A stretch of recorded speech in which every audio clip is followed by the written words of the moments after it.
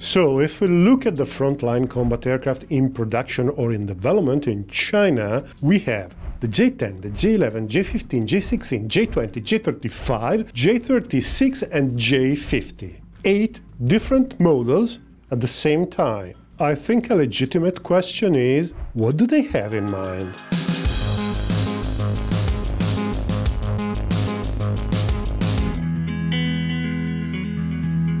You will agree with me that this surge of construction and design has not been seen since the 60s. In the last half century, major combat aircraft have been developed at a much lower pace, either in the West, the Soviet Union or Russia. The cost was steadily increasing, the complexity was steadily increasing, the resources required to deploy a combat-capable squadron have increased enormously since then, so a slowdown had to be expected. And now we have China disrupting the paradigm.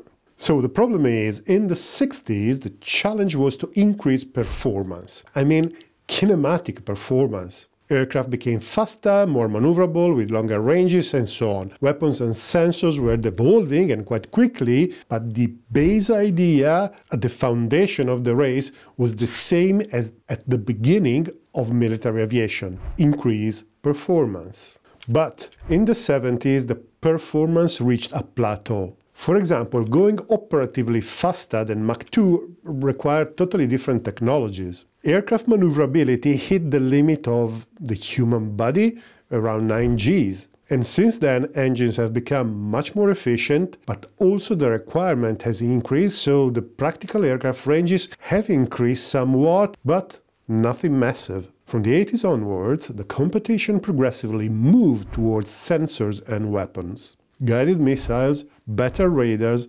better sensors, better electronic intelligence and electronic warfare. Furthermore, a lot of the aircraft combat capability today is outside of the aircraft itself. Tankers, AWACS, electronic warfare, communication nodes, the so-called force multipliers now have a key role in the deployment of air power. And here enters China. China was in a very backward position, but when the opening up started in the late 70s, they demonstrated a remarkable capability of progressive their expertise. They started copying Soviet or Western designs, but that is history. And China's strong point is exactly in all those technologies where the competition is: electronics, sensors, guidance, automation, and so on. Today it seems that they keep accelerating the pace of development. Just consider the flurry of news we had between November and January. And this doesn't apply only to combat aircraft, but to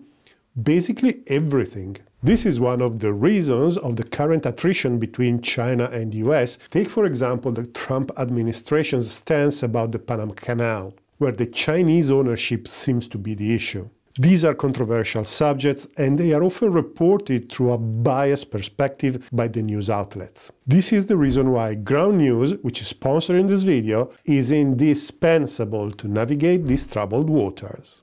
Ground News is a website and an app that gathers related articles from more than 50,000 sources around the world in one place, so you can compare how different outlets cover the same subject. Every story comes with a clear breakdown of the political bias, credibility, ownership, and then headlines of the sources reporting, all backed by ratings from 3 independent news monitoring organizations.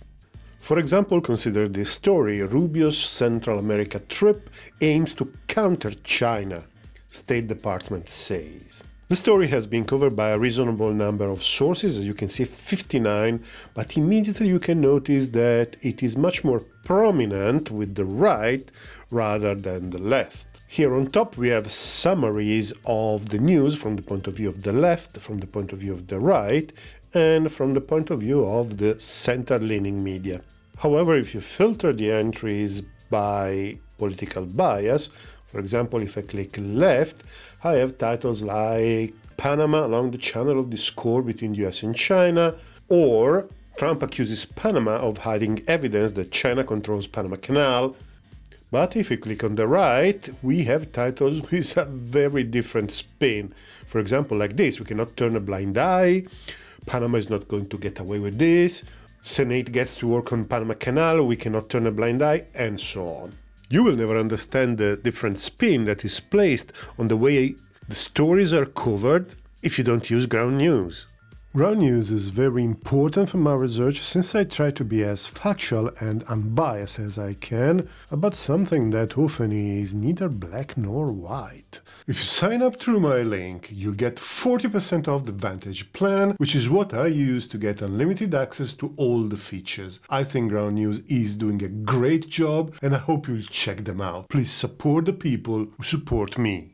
What is the configuration of the PLAF and the plan forces today, and what could be the configuration in 2035? 2035 is not chosen randomly, it is the date that the Chinese government has established for the end of the modernization of the armed forces. And with this, they do not refer only to the main combat lines, but the whole infrastructure that supports the combat forces, including force multipliers, skill chains, training, logistics, and supply chains. In this video here, we focus on the combat component and all the new models that we have just seen. But it is not just a matter of new types, there is also a numeric component. Combining Air Force and Naval Aviation, the Chinese combat line deploys about 1,300 aircraft. There's more, but these are older types that are progressively losing all their combat value. They keep some pilots trained, but basically that's it. As a comparison, the United States Air Force and the US Navy combined deploy almost 3,000 combat aircraft, which will be joined by hundreds of allied aircraft in case of conflict. Not all these aircraft will be deployed or be deployable in the Western Pacific, but it is still more than twice the Chinese numbers.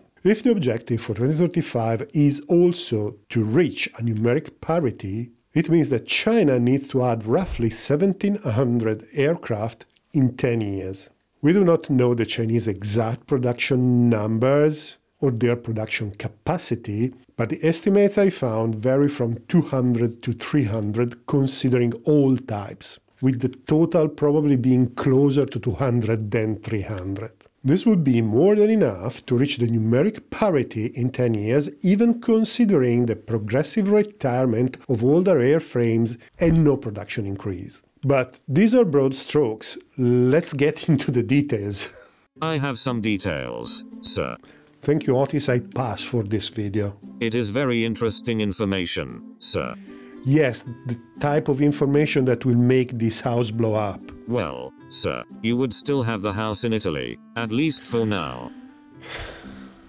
The current Chinese inventory includes about 120 Su-30 and Su-35. These include 73 Su-30 MKK for the PLAF. This is a strike fighter that features most of the avionics of the Su-35, delivered between 2001 and 2004. There are also 24 Su-30 Mk2 that are a later improved variant of the MKK in service with the Naval Aviation. And 24 Su-35S have been delivered between 2016 and 2019. I believe that these aircraft will be progressively retired from service despite it being a relatively modern 4++ generation combat aircraft. The reason is that Russian systems most likely do not fit into the Chinese integrated combat management system that is being progressively deployed around the AWACS and the J-20. And in fact, the Chinese have their own flanker variants.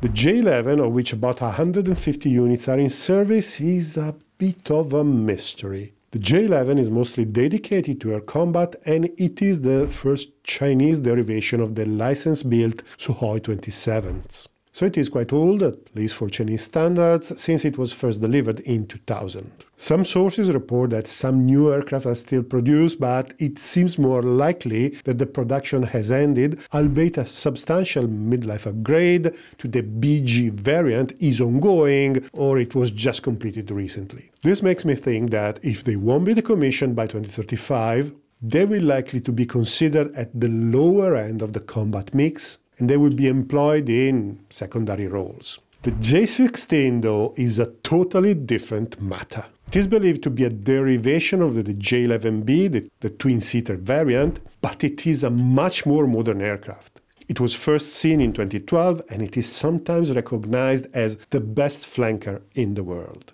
It is a heavy, long-range strike fighter of which 300 units are in service. The aircraft is still modern, effective, and it incorporates some of the technologies developed for the J-20 in terms of network-centric warfare and radar signature reduction. The aircraft is still in production, and there is little doubt that it is seen as the workhorse of the Chinese Air Force. It will still be in service in 2035, and it will be in large numbers. But the J-11 is not the only workhorse of the Chinese Air Force. There's another one. The J-10 is a multi-role aircraft of which more than 600 units have been built. However, there is a big difference between the J-10A, the early variants, and the J-10B and C variants. In fact, the J-10A is currently being destined to training and aggressor roles, and it could be considered the equivalent of an F-16 Block 20, more or less. There are about 275 modern J-10s in service of the B and C variants. The C variant is still in production. It is considered a 4++ generation aircraft, and the PLAF keeps investing in it. For example, it has recently been reported carrying the PL-17 extra long-range air-to-air missile. However, the consensus is that the J-10 main direction of development is toward the air-to-ground role.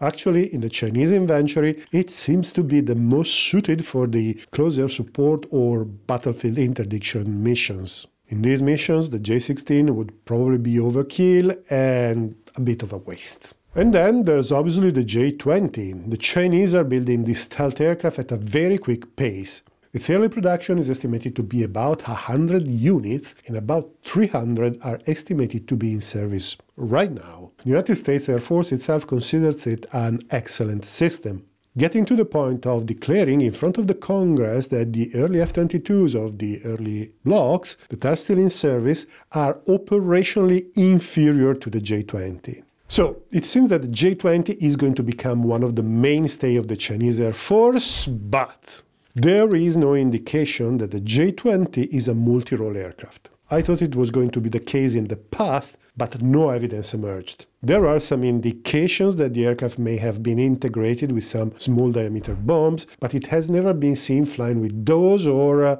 trained for air-to-ground. Furthermore, the J-20 doesn't feature a cannon, a clear indication that the aircraft is not even designed for visual range combat.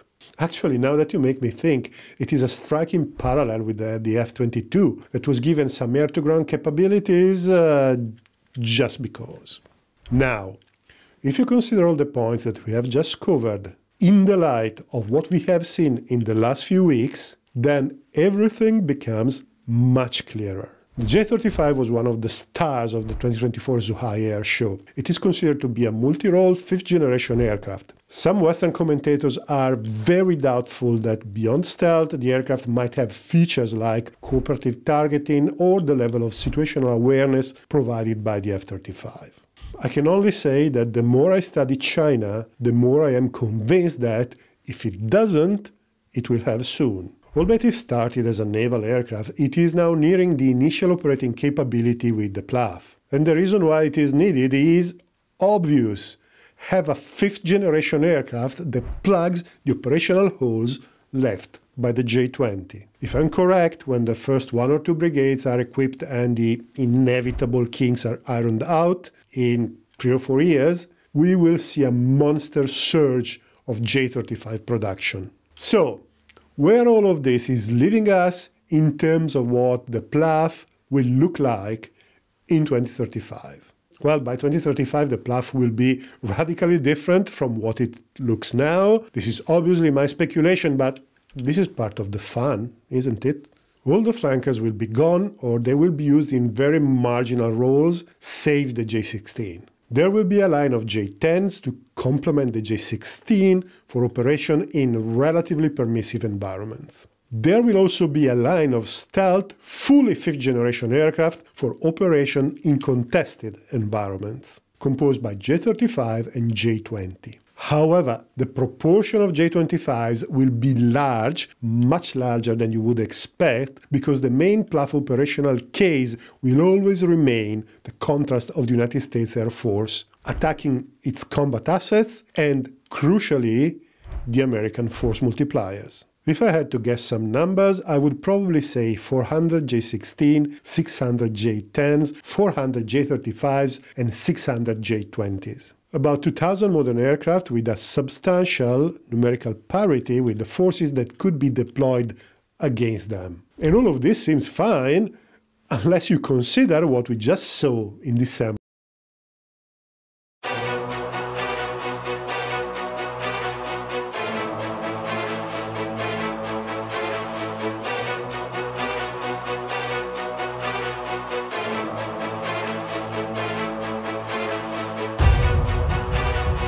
Didn't see much of this aircraft, so I'm not considering it in the context of this analysis. I factually can't. As it stands, it seems to be more a demonstrator than a finished product. So whatever comes from it, it is probably beyond 2035.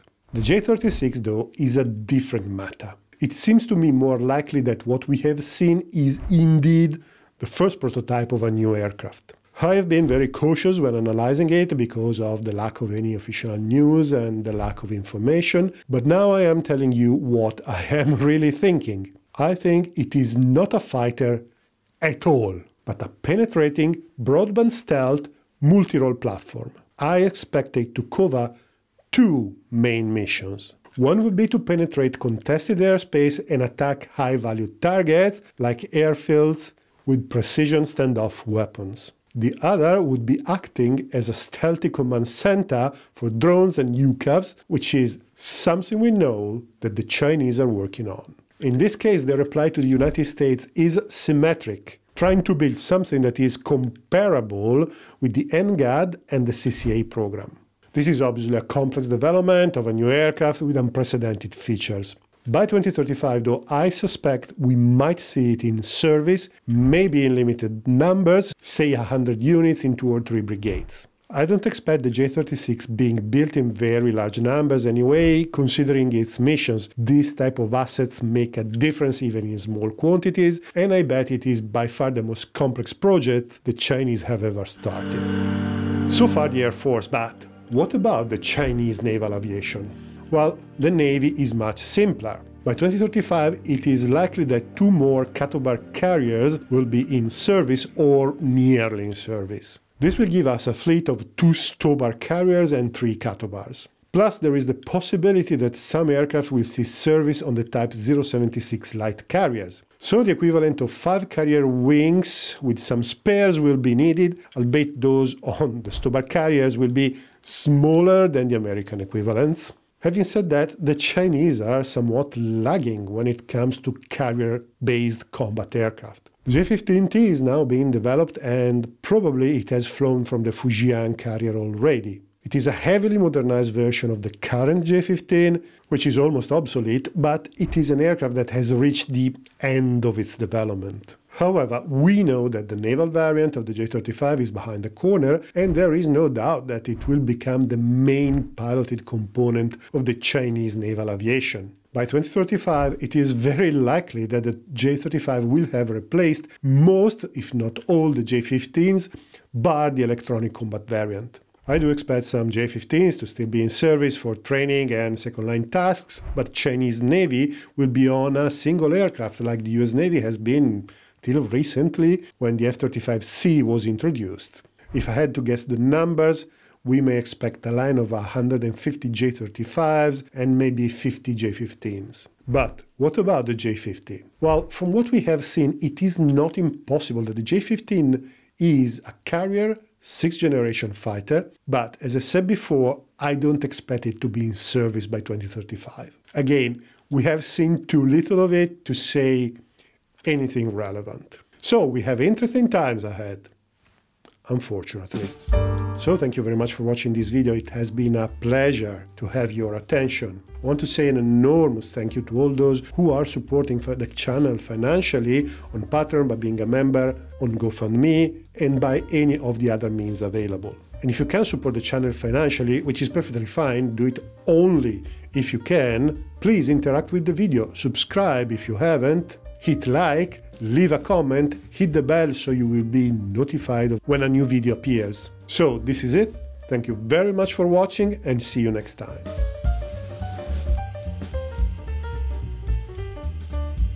I do not approve this video, sir. It was all speculation. Otis, it was an educated guess, okay? Educated by whom, sir?